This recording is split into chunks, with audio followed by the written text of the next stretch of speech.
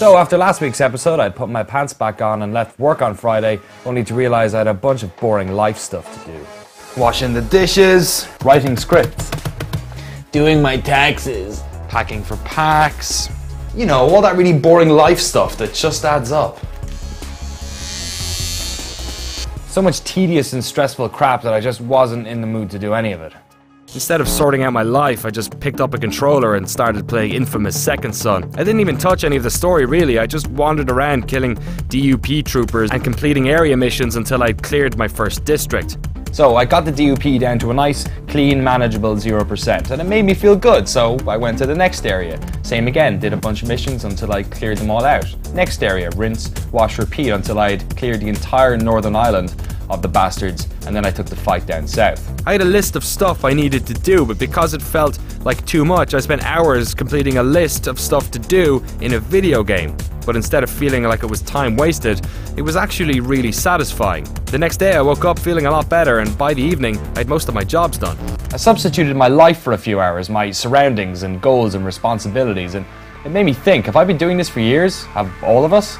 Why did I love games as a kid? What was it about games that stood out from, say, films or comic books or playing music? I think I was bored a lot as a kid. In fact, I'd say most kids are pretty bored most of the time.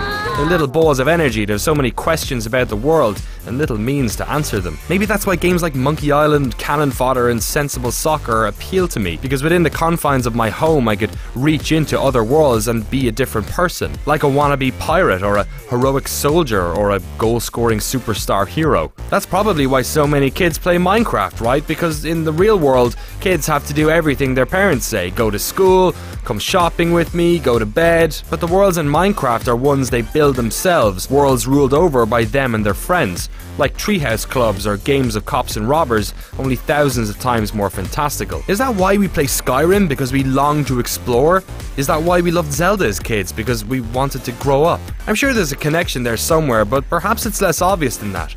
Maybe games are just simply an escape, a doorway to another place where we have different surroundings, goals and responsibilities, where we find a solution that we can't in our own skin. Whenever I think about games that help me manage my mood or get over stuff, one instance resurfaces over and over again. I remember being 13 and coming home after a pretty messed up day and filled with that teenage anger and having nowhere to put it, so I turned on my PC, put on my headphones and played Quake 3 for like 4 hours. Non-stop, just blowing the living shit out of everything on the screen. Top of the leaderboard, next match, shooting bots, watching them explode, destroying everything I could. I think my parents said goodnight at one point. I can't really remember, I just kept playing, killing, owning these beasts until it was around midnight and I finally stopped. I took off my headphones, shut down the computer, and the anger had gone, replaced with other emotions, but at least the game had gotten me to that point, to the point where at least I could think. Life gets hard, sometimes it's exams or loved ones or your job.